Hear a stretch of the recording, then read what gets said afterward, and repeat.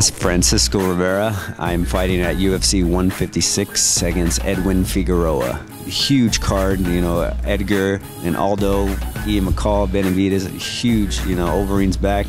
So I'm definitely excited about fighting on this card, and I can't wait. A lot of my fans and family are going to be going and supporting me. Huge fan base over there in Vegas. Also, I fought there a few times, you know, in the past with the UFC and the WC, so I know what it's like. You know, I'm 0-2 in Vegas, so it's the third time's a charm. I like to stand and bang and put on a show for the fans. You know, it's happened my last 4 fights. You know, I've had knockouts. I definitely see myself being one of the heaviest hitters in the bantamweight division. You know, Edwin's a gamer. He's gonna come and bring it. I've watched his last 3 fights in the UFC, so I know he's gonna stand in front of me and try to put on a show as well. So someone's getting knocked out in this fight.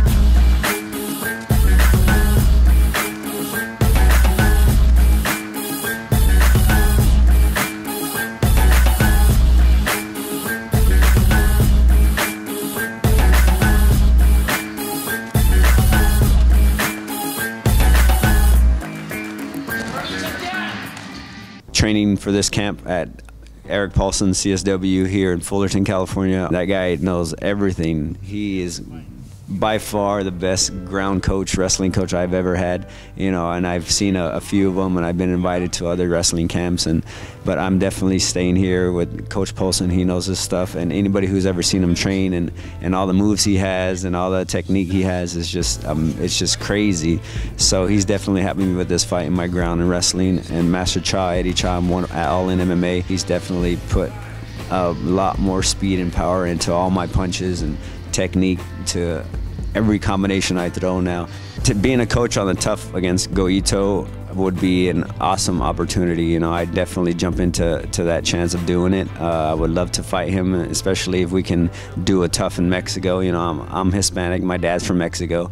My mom's Hispanic. My mom's parents are from Mexico. So I would definitely love to be one of the coaches out there in Mexico and support my people and my Hispanic family and my Hispanic culture. When I first started MMA, I wasn't really doing anything. I was working full-time job. I played college football, Orange Coast College. You know, I broke my ankle and I quit. Pretty much that was it. I thought my career was over. I couldn't walk for I don't know how many months. I was 24 years old when I put my first foot into an MMA gym. One of my good friends that passed away, Brian Joplin, who died in a car accident a few years back, he's the one that got me into MMA. I would go to his fights and he would always tell me to come train and push me, and I would always see him at the gym, and he dragged me in the MMA gym, and I started doing kickboxing first, and I was always there, and he was always beating me up, and at the same time he was my best friend. He was my best friend before he passed away. Rest in peace to Brian.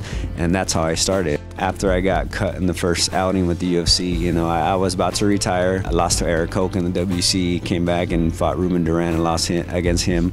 And I thought that was it. I thought my MMA career was over. I had family issues with my mother. She was sick and got into some trouble in Arizona with my family. I needed something to keep me going and keep me alive and keep that drive going. So I got back in it. Master Eddie Cha, who's been pushing me to get back.